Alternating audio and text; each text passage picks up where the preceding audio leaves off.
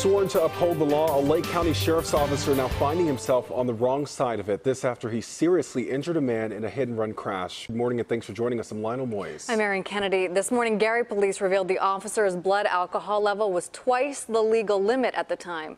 CBS 2's Susanna Song live at the scene of the crash. And Gary, good morning, Susanna.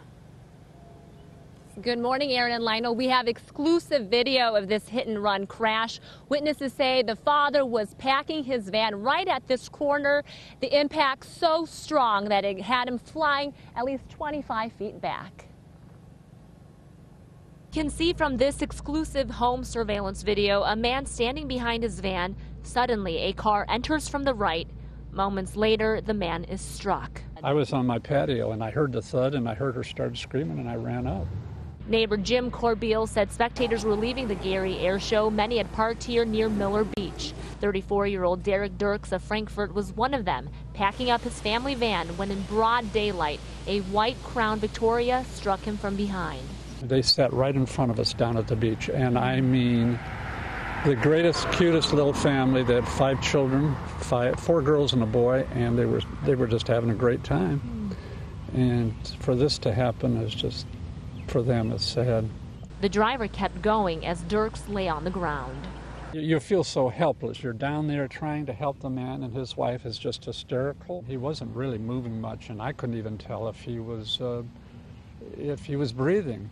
I tried to straighten out his legs just a little bit to see if anything was broken, and everything seemed to be okay in his arms. And then he just had his one eye opened up. Turns out the driver, according to police, was Lake County Sheriff Lieutenant Guy Mikulich. The 37-year-old is a 16-year veteran.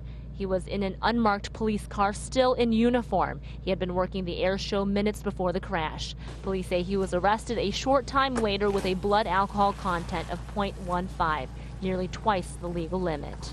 That really surprised me, yeah, that they wouldn't stop. And then, of course, finding out this morning that had been drinking.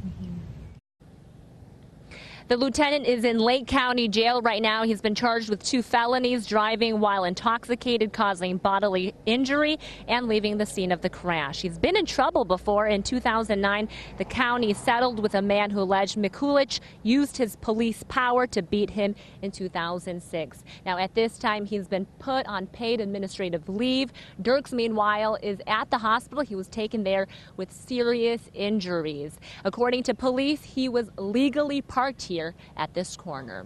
For now, we are live in Gary, Indiana. Susanna Song, CBS 2 News. Erin, Lionel. Susanna, thank you.